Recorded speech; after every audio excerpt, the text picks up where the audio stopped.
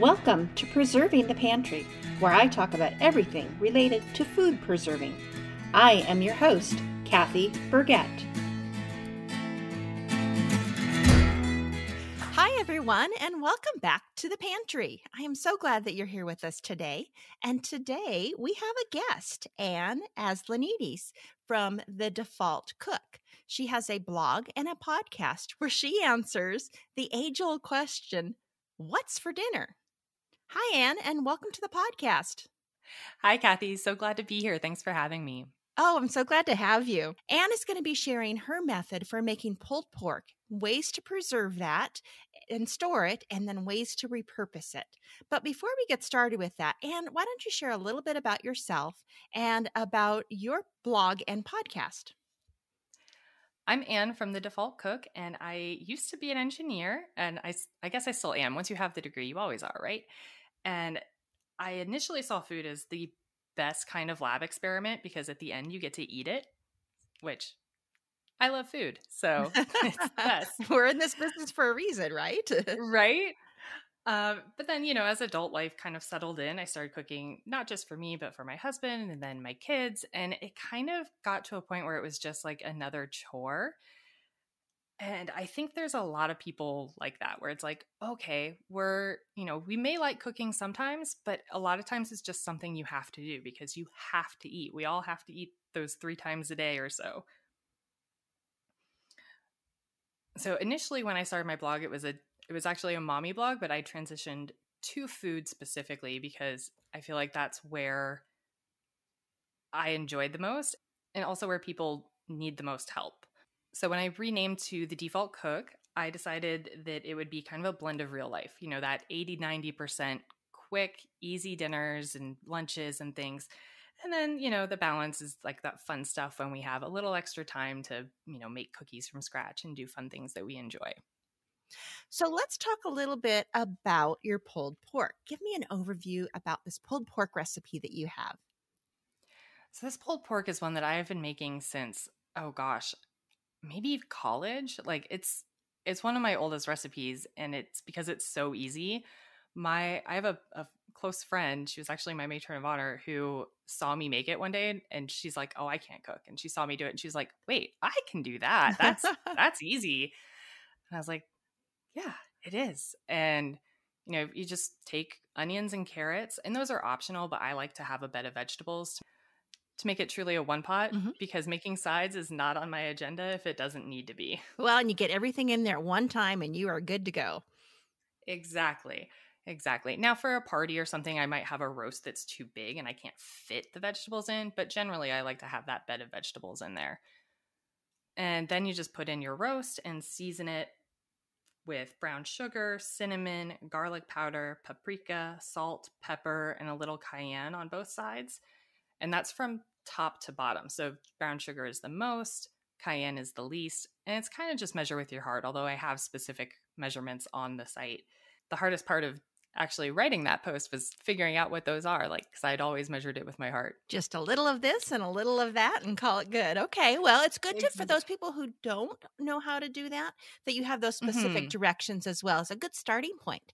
And then the next time you make it, maybe you want a little bit more spice, so you add a little more cayenne or something. So that's great. Exactly. Yeah, you really want to make it your own.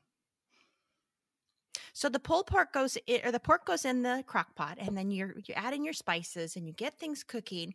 And once it's all done, then you pull that out and shred it up. Yep. I usually shred it just right in the crock pot with 2 forks, but you absolutely can take it out. I know a lot of people like to use the mixer method with like a hand mixer to shred things. Or, there are plenty of companies that sell those like fancy shredding like claws that are really effective. But I just use forks. I do too. You got them already and they're just easy to grab and use. All right. So the pulled pork is a meal in itself and you've got that. But one of the things about pork is usually they're fairly large size and you end up with a ton of extra unless you're really feeding a big crowd. So what do you do with those leftovers? So you may have leftovers, out of the fridge for a day or two, but odds are pretty good that you're going to have more than that unless you have, like you said, feeding a crowd. Maybe if you have teenage boys, they're going to go through it real quick. But, my kids are almost 3 and 5, so they don't eat very much. So once you have those leftovers, one of the things that you have on your blog is how to freeze that leftover pulled pork. How do you do that? Take us through that process. Okay, of course. So the way I like to do that is I take out a measuring cup and some Ziplocs. You can use any kind of freezer bag that you like. I know silicone ones are really popular. I have a few of those and have used them occasionally, but I find that it's easier to get the air out, honestly, with the plastic zip tops. You can also use a food saver, or if you have, a vacuum seal system, would be even better. And I like to portion them out into meal sizes that I know my family is going to use at one time. Sometimes I may freeze in like 1 cup portions. Sometimes I may freeze in 2. I may do a variety so that I know, okay, if I'm making this meal requires two cups because it's really heavy on the pulled pork, or we're making sandwiches again, that uses quite a bit of pulled pork. If I'm making fried rice, maybe I only need a cup. It really just depends on what we're going to pull out. So I like to freeze a variety of sizes that are conducive to like what my family is going to eat. And that's going to vary for different families of different sizes. Sure. And I found even for ourselves, my kids have grown up and started to leave the house, that I'm having to downsize the portions now because we don't need as much. And sometimes they're here and I just pull out 2 packages of something rather than just 1. So keeping that in mind, what works best for you and your family and how you're going to be using it is a great tip. Thank you. So the other thing is really making sure that we get the air out. So we are going to take that 1 cup or 2 cups or whatever portion you have and put it in your bag and really get the air out. If you have a food saver and you're using that, obviously that does a really good job on its own. I tend to use there's 2 different methods that I'll use. One is just squishing it down and kind of sealing it about 3/4 of the way across, and really pushing out the air from one corner to that top corner that's remained open. And then while one hand is still pressing it, close that last corner. And that does a pretty darn good job of getting the air out. The other way that you can use is called the water displacement method. It's typically used with sous vide. But what you do is fill it all, most of the way up, get it kind of squished like the first method. But then once you get it 3/4 closed, go ahead and put it in water up towards the top. You obviously don't want water to get in that quarter that's still open, but that'll allow you to press out more air, and the water will help keep it out where it is. So sometimes if you're pressing just on a counter, some of that air kind of sneaks back in. Mm-hmm. With the water displacement method, you can squeeze it in the water, and the water kind of holds what you already squeezed out. I have not tried that method before. I'm going to have to try that next time.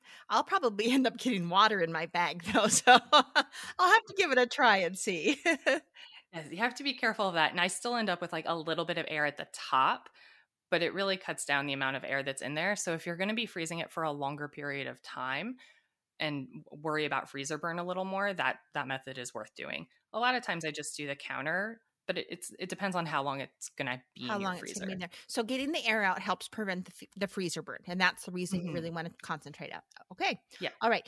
And then you label and date your contents and probably the amount that you put in there too. So 1 cup of pulled pork or 2 cups of pulled pork, put that in there. Yes. Okay. My husband is famous for not labeling, thinking he's going to remember what's in there.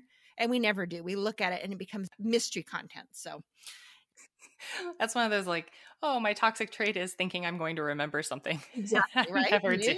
No. Or I think, oh, I'm going to use this next week. I don't need to label it. And then a month later, you're like, what is this? How long has it been there? Yeah. No, I get it. What do you need to do for freezing? Anything for that? You've got it all ready. It's in your bag. Once it's in your bag and it's zipped closed, I just put it in the freezer, and I like to lay them flat. So the methods we're talking about, you end up with a relatively flat Ziploc, and that's really nice for storage. So they stack right on top of each other and lay flat there.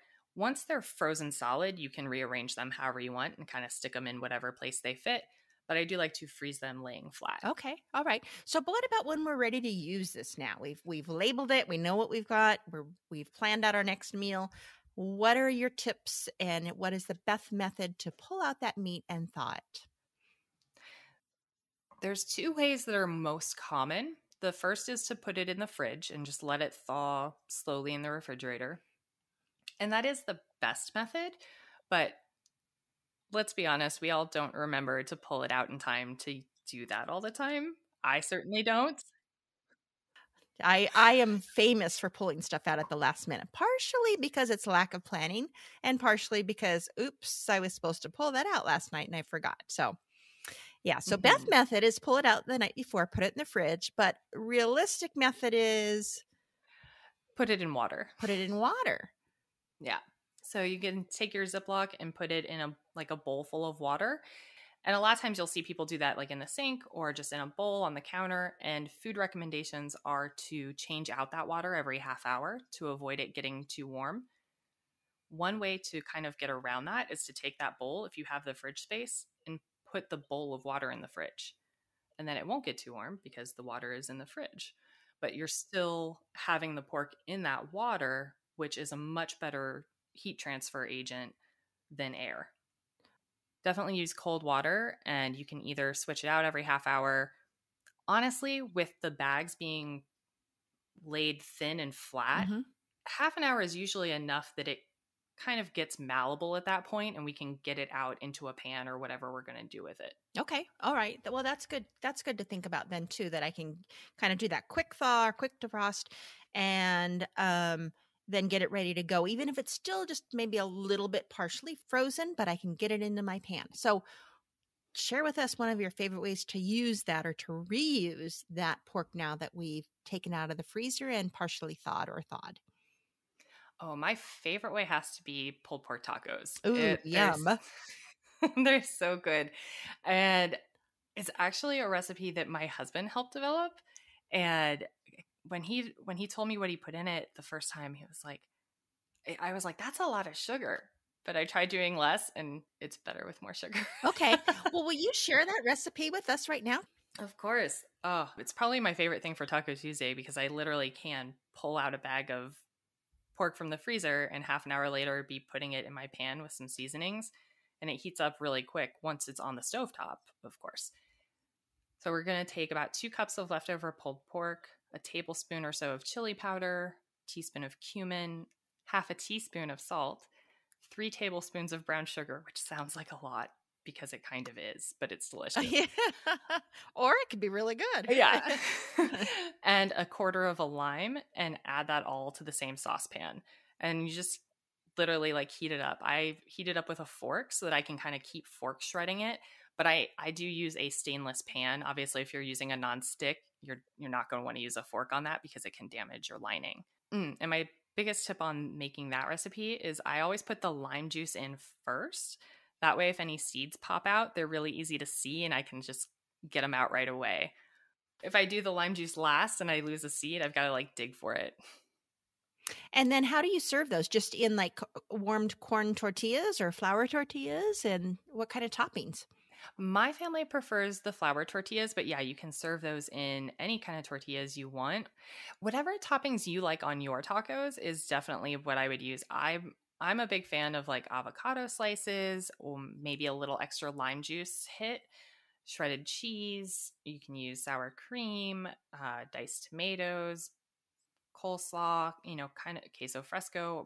That sounds really good, though. I am going to definitely have to do that because we do make pulled pork quite often, but I usually add the barbecue sauce. So I'm going to need to restrain and not put the barbecue sauce on so that I can freeze it and then make these tacos, because it's a great way to pull out for a last minute dinner and help answer that question of what is for dinner. We've talked a lot today about different things with pulled pork, and I can't wait to put these pieces into practice and especially make your pulled pork tacos. Those just sound delicious. Anne, thanks so much for being on the show today. It's really been great having you. Oh, thank you so much, Kathy. I really appreciate being here, and it's so good to see you. We'll include all of the links to the recipes that Anne has mentioned directly in the blog post as well as in the show notes. So you can head right over there and check out those recipes and be certain to listen to her podcast as well. She's got some really great tips and recipes to help you answer what's for dinner, because we know that question's coming again soon. All right, everyone. Thanks for listening. We'll see you next time. Bye. Thanks for listening.